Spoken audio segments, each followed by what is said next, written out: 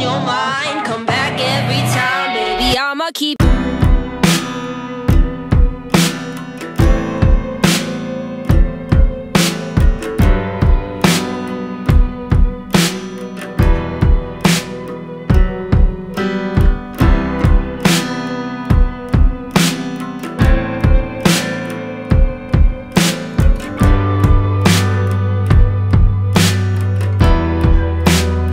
Face painters decided to drag me in the comments of a video.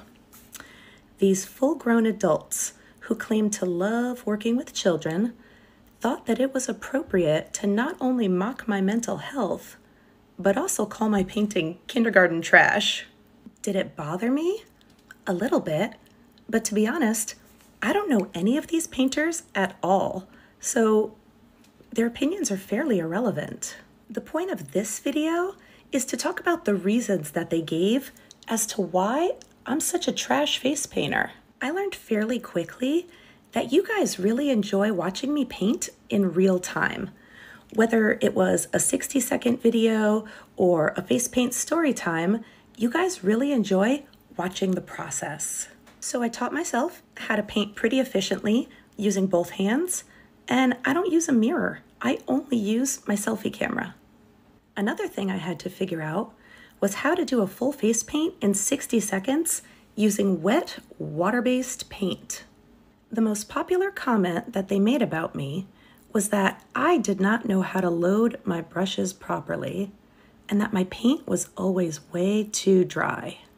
This honestly made me laugh because the thing that they zeroed in on is a thing that I 100% do on purpose for TikTok. When I'm painting in real time for a video, I need things to dry really fast because I need to be able to put the next color on and not have everything turn into a big muddy mess.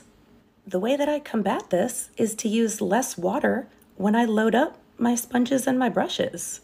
If you know what you're looking for, you can definitely see that my brushes drag sometimes in my videos, but this is how I've adapted to be able to paint in real time in my videos. The other reason that I wanted to address this is because drier brushes and sponges is not the standard, and it's not how I do it when I paint kids, so I wanted to bring it up.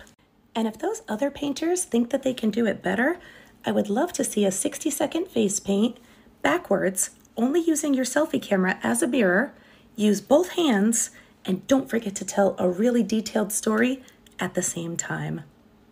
Have a great night, everybody.